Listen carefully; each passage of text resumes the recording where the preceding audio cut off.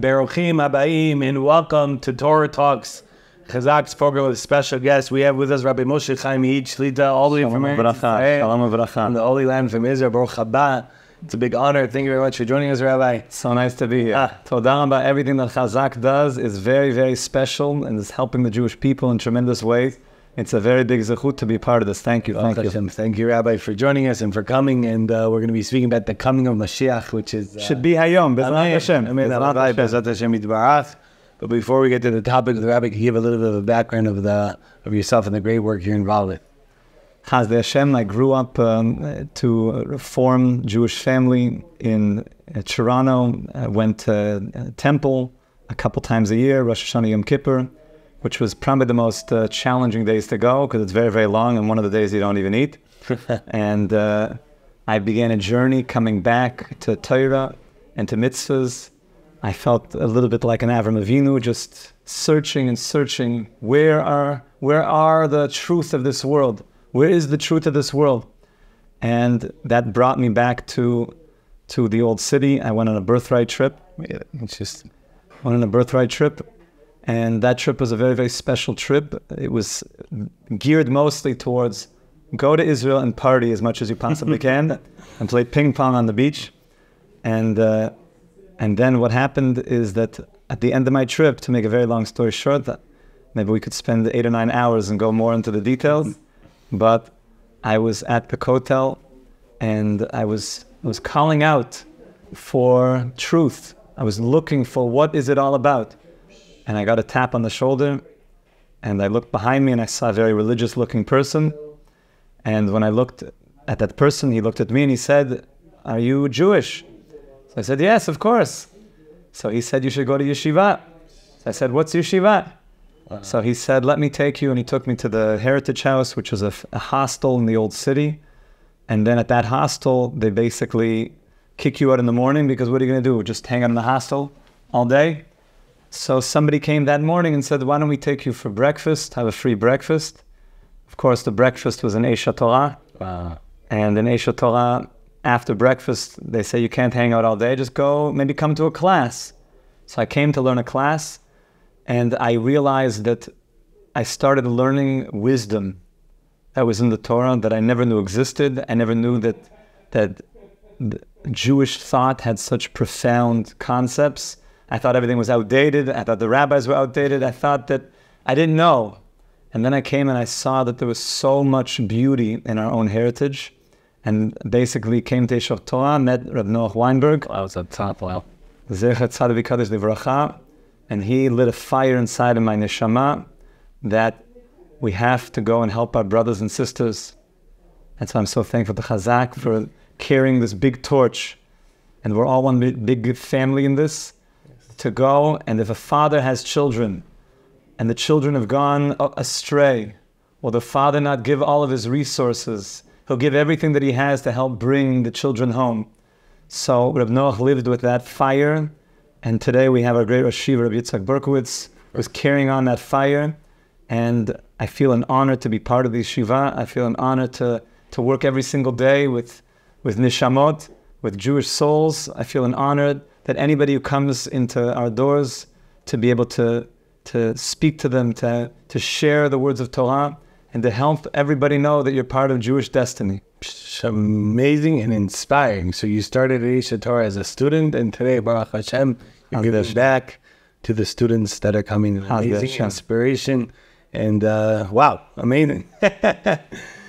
Rabbi, so the topic of Mashiach. Everyone's so interested in it, and it's, Baruch Hashem, people are always talking about it.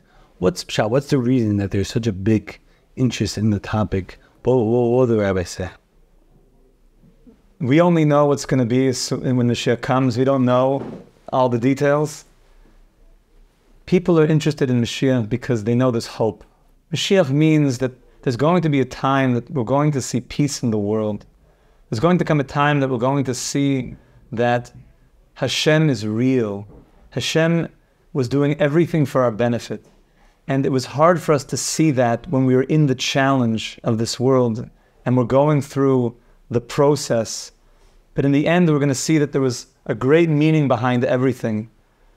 that one of the famous concepts that always reminds me of the Messianic experience is the Ramban had a student, the great rabbi, and he had a student, and it was in the times of the Spanish Inquisition, and there was a lot of pain happening to the Jewish people. And the Jewish people have been through a lot of pain over our journey. And the Ramban asked that when you go up to Shamayim, when you go up to heaven, please come back down to me and tell me why these things are happening, why the challenges that our communities are going through, why the Jewish people are going through challenges. Please come and give me insight into those things. So the student passed away, and a long time went before he came back to his teacher. Finally, he came in a dream that could be proven through means of understanding the way that we can do communication in dreams. And he came to him in this dream and he said, why did it take you so long? So he said, I have to tell you, where you are in this world, there's no answers to the questions. But where I am up here, there's no more questions. Everything makes sense. The time of Mashiach, we're going to see that all of our questions and all of the difficulties are going to fall away. We're going to see that everything had a master plan. People are drawn to knowing how everything makes sense. They want to know how all the challenges they went through ultimately led them to something great. Everyone's obsessed with this. Everyone is into this. Everyone's thinking about this. All the nations of the world, everyone has a story of that there's going to be this end. And the Torah, we have an unbroken chain, an unbroken Mesorah of tradition passed down, ish mipi ish, from the mouth of the rabbi to the student, speaking about the excitement and speaking about some of the qualities and experiences that we'll have. And it's going to be a time of absolute peace and goodness. Amazing. It should be Hayom. It should be Hayom, yes, 100%. Which for the Jew, if somebody asks us, when is Mashiach coming? We have to say today. That is the answer. That is the Jewish answer. Today. It should be right now. Bezrat Hashem. So we have to think like this. I'm going to say it's not a nice, some say it's a joke, some say it's a challenge, but I'll say that they say a famous joke. I heard it from Rav Nosson Weiss, from Eshet Torah. So he said that Mashiach came. He came into a certain community. He didn't want to say which community. He came to a certain community outside of the land of Israel. And he came to the community, he said, it's me. Let's go. Pack your flight. Pack your bags. We're going. And get on the wings of eagles. Ella, let's go to Eretz Yisrael. So what happened? No, everyone said can you give us an hour? On Mashiach, we're going to what do you mean? We're going. They said, give us an hour. We're going to meet together. So Mashiach, okay. I guess he opened the Gemara, waited, it comes back. They all said, okay, we agreed that we're not going to go, but we'll send money. So we want Mashiach to come, but maybe today what we can go into is getting deeply into the fact that we really want it. We deeply, deeply want, and we want a world of transformation. We want a world of peace, and that's really what we want. Reb Noach Weinberg used to always say, what do you want more? Pleasure? Or what the opposite was. So people would usually say pain. He said it's not the opposite. He said comfort. Pleasure or comfort. Pleasure can sometimes be painful. You have to change, you have to transform, you have to dig deep. But it's going to be the ultimate pleasure. Comfort is the thing that we have oftentimes have to push the comfort zone. And Mashiach coming is going to force us to just push a little bit more, Bezrat Hashem. Amazing, very powerful, Rabbi. We know that there are signs for the coming of Mashiach. The Rabbi could share with us. The Gemara talks about many, many different things, and what do we know? The Gemara says there's going to be inflation. The Gemara says that there's going to be chutzpah yaske, that there's going to be people, chutzpah. Yeah, it's an English word, Rabbi. Oh, it's an English word. I don't even think we need, there's no translation. Chutzpah. That people are going to be very chutzpahdik. And there's going to be things that are happening. We're going to see signs which when people look out in the world, they see things happening. They feel like it says that the Pnei Hador is Kepnei HaKelev, that in the generation before Mashiach, things are going to look like a dog. And there's a lot of understanding of what this means. A dog is a funny thing, so there's many, many explanations, but what does it mean the generation is going to look like a dog? So it could be one, there's going to be a lot of dogs. Very. Sometimes, more dogs than people. And there's going to be Pnei HaDor K'Pnei HaKelev, is that a dog is an interesting thing. The dog is funny because the dog will oftentimes run in front of his master. Right. So the dog is running in front of the master, and the master is holding on to the leash. And if you didn't know, you would think that the dog is the one that's leading the master. But really it's the opposite. The man has the dog, but the dog is, but as soon as the person goes, the dog will just skirt back. So one of the signs is that maybe people will be, it look like they're in the front, it look like they'll be leading, but really they're just going to be subservient to other forces. In short, the lead up to Mashiach is going to force us to become very real with certain values, become very real with yes, there'll be inflation, that's what it says. So how am I going to when there's challenges financially, what am I holding on to? What values am I holding on? What am I going to be grabbing when other things start to become a bit challenged? The coming of Mashiach is going to squeeze us a little bit, and it's going to be what's called a birur. There's going to be a certain amount of selecting, and what that means is that inside of me, I'm going to be pushed to select what are my real values and what are the things that are not my real values. I was speaking to somebody yesterday, and somebody, a very well-off-to-do person, and I said, Rav Noach would always ask, what would you rather be, happy or rich? So they all said, obviously happy. So then one of the kids was like, and the mother was like, I think he's going to say rich. He said, rich is very, very good. But I said, would you rather be on a giant yacht, a Rolls-Royce yacht, but you're grumpy, and you're on this side of the yacht, and someone's on this side of the yacht, and not really talking? Do you really even enjoy those things? So I said, so why do we spend all our life chasing? Why don't we spend our life chasing the happiness, learning Torah, learning the things that'll make us deeply, deeply happy? You can have the wealth, but what happens in a time where there is inflation, there is challenges, and the whole lead up to Mashiach will be, what is really what I'm looking for? B'ezrat Hashem, everyone should be very financially abundant, a tremendous blessing. It says in the end of days that all of the wealth, things are going to come back to their rightful owners. That when we left Mitzrayim, we took all the wealth out of Mitzrayim. It was like a Metzula She'ein Bo Dagim. We just pulled all of the wealth. And then on Bizas Hayam, we pulled all the wealth. And all of that wealth was accumulated by Yosef HaTzadik. And Yosef HaTzadik had all the wealth of the world. Because the famine, they all brought the wealth to Mitzrayim. And the Jewish people had 210 years of unpaid wages that we were due. And we were able to reclaim that. So we want to take that wealth and want to use it for holy things. Use it to build base medrashes. Use it to build more Torah. Use it to build more kollalim. Use it to build more awareness of Hashem in the world. When I was speaking to the Rosh Yeshiva at Berkowitz, Shlita, and I said that I'm going to be speaking with people in the States, and he just said, just talk about Hashem. Just talk about Hashem. Hashem is in the family. Hashem is part of the family. We want to use our money, anything we could do to make Hashem a household name, to make Hashem good PR in this world. B'ezrat Hashem. That's where all the money needs to be taken to. So in the times right before Mashiach, we're going to see Hashem is going to give us challenges. What's the real values that we have? B'ezrat Hashem. B'ezrat Hashem. Wow, so inspiring, Rabbi, so beautiful. What are some practical steps we can take to prepare for the coming of the Geula, of the redemption, the Mashiach, of the Messiah? These are such beautiful things. We want to be around good people. We want to be around good people.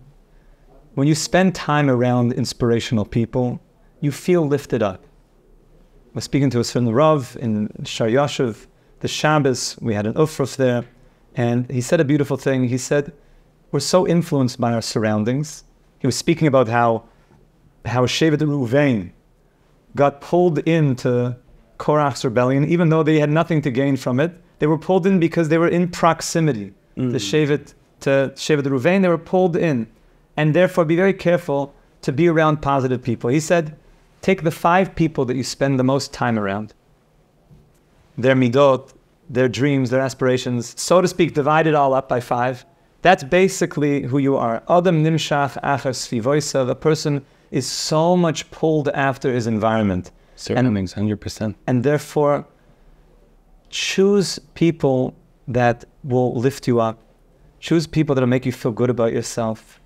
I suggest to people, try to make what's called a life chavruta, a life friend. He's not your rabbi. He's not a mentor. He's just a friend that you could have very emotional, honest conversation with, somebody that you respect, and the two of you could talk about life. You could talk about challenges. It's very important to have good friends that are good role models that you could talk about. So far we have 2 things. Number 1, in general, be around good people. Surround yourself around people. Very good people. And number 2, have somebody like a life chavruta that you just can emotionally talk things out. Because a lot of times things get kind of built up. And if we're getting ready for this great days ahead, we want to work through the stuff now. We don't want to work through it later. When you have somebody that you could talk to and you could have real, honest conversation, it's very healing. It opens a person up. They do inner work that they need to do. Another tip I would say is make sure to have set learning times for Torah. Kovei itim l'Torah. Kovei itim l'Torah. 100%. And no matter how busy a person is, it's one of the first questions they ask us in Shamayim. We should all live long life. Bezrat Hashem, amen. Amen. But it's something that we need to know down here. No matter how busy we are, we have to make set learning times. Kavata itim also means to steal times. We have to steal times. Everyone's busy. You gotta just take away some of the time. Everyone's busy. They said one time, Rav Moshe Feinstein, he was making a siyum hashas. So they asked him about the siyum. They said, when was this? He said, this is a siyum on shas that I made in 2 minutes. Siyum hashas on 2 minutes? Shas is so big. How do you make a siyum on 2 minutes? So he said, this is my siyum on shas. That every time that I had 2 minutes, somebody was running a bit late, or I was going to run the chuppah and I was waiting for somebody. I had these 2 extra minutes. I had a special Gemara that I would only learn during these 2 minutes. All the 2 minutes added up, and now I'm making a siyum on all of the Torah from those 2 minutes. Look what we can accomplish in the little times of the day. Here's another thing. Sometimes I do with people, this sometimes strikes a chord. I want to look at people's phone and the screen time. Screen time is a little app where you could see what people do.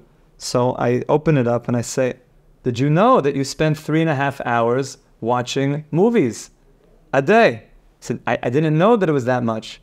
So sometimes a practical tip is just take a look at what I'm doing with my time and sit down and think, could I use my time more wisely? Nobody has a Motzi Shabbat, a Saturday night, and they think, I want to have a successful week. I want to have a good week where I'm growing, and my midot are growing, and I feel like a productive person in the world. And you know what I think I'm going to do on Tuesday night? I'm going to binge 6 hours of Netflix. You don't usually see that a person thought that. What happened was, they lost themselves in it. So a person should take an accounting. How can I use my time wisely? It's a very, very good tip to get ready. It might not seem like such a tip that people might think, but eat healthy. Eat healthy. Do the things that make you feel balanced. When you feel healthy, you're in a better mood. You're nicer to people. You feel warm. You feel with it. Try to eat healthy. I'm all into kugel and chulent. I think it's also a health food. As long as the person also has balanced food, you'll feel good. The Torah wants us to feel good. Go to the gym, work out. Make sure you feel good about yourself. It's very, very important that when you feel good, that you can be in a healthy state to get ready for great things that are coming. The Chavetz Chaim had something that he did. He spoke of Mashiach towards the end of his life. When he was like very, very old, he even sometimes like fall asleep in the middle of talking, and they'd wake him with Mashiach here, Mashiach here. He was mamish living with it. So it's famously known that he had a suitcase under his bed where he had all his clothing. Ready to go. Ready to go. So I tell people, if Mashiach came today, what would you wear? Just think about it. I mean, you don't need a suitcase. Maybe you want that's your Shabbos dress or that's your Shabbos suit. But what would you wear? What would you wear, Lamaisa? Think about it in a practical way. Like, there was a certain tzaddik I heard from Rav Zilberberg that he had a special bottle of wine that he put aside, the fanciest bottle that he could afford, and he put it in his Svarmashrank, his bookcase, that whenever Mashiach comes, he'll make a l'chaim with this. So it sits there. So I did the same thing. And it just sits there. I wrote on it, this is, l'chaved Mashiach, we'll make a l'chaim with Mashiach when he comes. And I just look at it. And my wife looks at it. And my kid look at it. And when I first got it, they said, no, why don't you bring that bottle out? I said, this bottle is going to be when Mashiach comes. B'ezrat Hashem. You want this to be like something in the home that people are thinking about, that this is not a dream. This is very concrete reality, that there's going to come a time and this is going to happen, and we want to make it as real as possible. So another tip I would say is that the Gemara says that one of the questions that they ask you is, were you anticipating Mashiach? Tzipita Yeshua. Tzipita Yeshua. Were you anticipating Mashiach coming? So anticipating doesn't mean like I was waiting at a bus stop, waiting for the bus to come. It means I was really imagining Mashiach. I was thinking about all the details. So I tell people, think about all the people you know. Maybe people that are far away. Maybe sadly those that have gone away from Torah. Or maybe they never knew Torah. Picture them with you putting on tefillin. Picture them coming to learn Torah. Picture learning Mishnayot. And this is not only for the Jews, this is for all humanity. I tell people, picture LeBron James giving you a call and saying, Moshe Chaim, maybe you'll teach me a couple Mishnayos, a little bit of Chumash Rashi. He's going to be begging. He's going to want so badly. He says to the king, but he's going to know that there's only one Melech, the Melech al Kol Haaretz. To start thinking about these things and make it, this is going to happen, this is concrete. So these are important tips to live with this in a very practical way and to talk about it, to make it something that the kids are excited about, that they know that a great time is coming. There's going to be peace in the world. There's going to be Tchiyat HaMeitim. There's going to be Survival of the death. Which means if somebody has loved ones, that you can know that you're going to see them again. That's so important, is to speak that way, to know that Jewish destiny is so real, is that we're part of this great story. And we're all in this together. We're all one mishpacha. Yes. It's all one mishpacha. And we're all in this together. And the more that we feel that we're in this together, and it's a long story, and that there's going to come a great time that we're going to be reunited with loved ones, and there's going to be peace in the world, and it's going to happen right here. It makes it more real to you. It makes it very, very real. You start living with the eyes of Mashiach. So you already start living with this consciousness of having peace and seeing, everyone's going to see the good in each other. Imagine a world, no more Lashon Hara. No more Lashon Hara. How good is that? Everyone is just complimenting each other, saying nice things to each other. Everyone's helping each other out. B'ezrat Hashem, this is what we want. Hayom. In B'kol Tushmo. We have to, as long as we do what Hashem wants, Mashiach will come, B'ezrat Hashem. Rabbi Moshe Chaim, things that come out of the heart, enter the heart. I feel the inspiration, I feel the chizuk, and we really appreciate it. And we have a custom, and our Torah Talks podcast is a final message. So many beautiful gems that Rabbi has shared with us so far. We could ask for one last one. A final message. Hashem is more real than anything in this world. Hashem is reality. A lot of people who say, I don't know about Torah or Judaism or this. I don't know, like, if it's for me or I'm too busy or this. So the great Rabbi Nachman, he spent a lot of time towards the end of his life speaking with people who weren't such believers in Hashem. And he would oftentimes speak to them, shmooze. And he would say to them, by the way, I don't believe in God. Excuse me, Rabbi, I know it. I know I was right. I know it. He would say, the same God that you don't believe in, I also don't believe in him either. the same one that you guys don't believe in, I also don't believe in him. Let me tell you about the God, though, that I do believe in. So I think there's a lot of people that they never experienced what Torah is. Come in CHAZAQ. You're doing so many good things. Come. There's so much opportunity to have beautiful connection to authentic Torah. Come and meet people that are living with Torah in wonderful ways. There's so much here. There's a gold mine. There's a gold mine. Hashem made the world for our good. And even if somebody thinks, but I don't see it right now, we're still in the middle of the story. There was a mashal that I one time heard when I was in the beginning of my journey, and it made a big roshem. It went into my heart, a big effect. And it was, somebody heard behind a door that there was like a lot of yelling, and it was very tumultuous.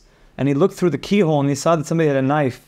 And it was very, very disturbing. And he saw that somebody was being cut and there was blood. And he kicks down the door and he runs into the room and he's met with bright lights. And he wanted to go save the person, but he realized that he was in an operation theater. And there was a surgeon and he was just saving the person's life, doing open heart surgery. Even though from his perspective it looked like this was so bad, but when he saw the bigger story, he saw that there was a plan. Hashem has a plan. And the more that a person comes to Torah, the more that a person comes to learn, and he will see, will feel more of that plan. You'll feel that Hashem, so to speak, peels back the curtain, and you could see more into the master plan that Hashem has in store. You could already, so to speak, taste a little bit of the Yemosa Mashiach. A person even now can feel that even now we're bringing Yemosa Mashiach here. That's why the big tzaddikim, they're already living in that consciousness. They had a famous story that there's a Rebbe and he was in his study, and somebody came in and they said like Mashiach is here. He said Mashiach is here, it's Mashiach. So he went and he opened up the window of his room and he smelled outside and he said, I don't smell the reach, everything about Mashiach, about reach, I don't smell the reach, the great scent. I don't think that he's here. He says, Rebbe, but what do you mean? I feel it right here. He said, you're right, in my room. I had to open the window to see if outside, if it was also outside as well. He said, Bezrat Hashem, reach out to people. Another message, reach out to people. If a person knows somebody who could use some chizuk, could feel part of a strong future of the Jewish people, reach out to them, say a good word to them. You never know. I was tapped on the shoulder by Rav Schuster Zatzal. My whole destiny was changed. Everything has changed. You never know. Wow. One little thing, you see somebody in Queens somewhere, just say a nice thing, see if they can come for Shabbat. There's so many things that we could do, and the more that we just unify Klal Yisrael to do a mitzvah, to talk about Hashem, we're going to see that we're going to make everything much more speedy. Like it says, Ani Hashem be'ito, achishena, that Mashiach will come in its time, but you can also speed it up, because we're partners. We're partners with Hashem in this. Bezrat Hashem, everything that you're doing in the work of CHAZAQ is making this more concrete, that it should happen very, very soon. Klal Yisrael is so thankful for everything that CHAZAQ is doing. It's such a pleasure to be here. We should take this message, I'm talking to myself, and carry it out and feel that love for our fellow brothers and sisters. Bezrat Hashem, we should be zocha hayom, that Mashiach Tzidkenu should come. Amen. We should make our way home, all of Klal Yisrael, to Yerushalayim, Yer HaKodesh, to build the binyan, Tifarteinu, the Beis HaMikdash, should be Meher v'yameinu, Amen ve'amen. Amen. CHAZAQ, Rav Moshe Chaim, with the powerful words of inspiration. The coming with Mashiach that should come, Bezrat Hashem, Hayom, today, Bezrat Hashem. And we want to thank all of our friends that are hosting our podcast, the many different platforms, and shout out to Torah Anytime and to Daily Giving. $1 a day goes a very far way. And the entire team of here at CHAZAQ, with a special shout out to Mayor Markow for making the shiur, the connection with the rabbi. And every single Tuesday night, CHAZAQ Torah Talks with special guests at 8:30 p.m. Eastern Standard Time. Reach out to CHAZAQ for future programming and suggestions of Rabbanim and speakers and Mechanechim Gedolim. And info at CHAZAQ, info at CHAZAQ.org. And dedication is also available. Please reach out to CHAZAQ. Once again, thank you very much, Rabbi. Thank you, Ram. Thank you so much. Complete redemption should come be Amen.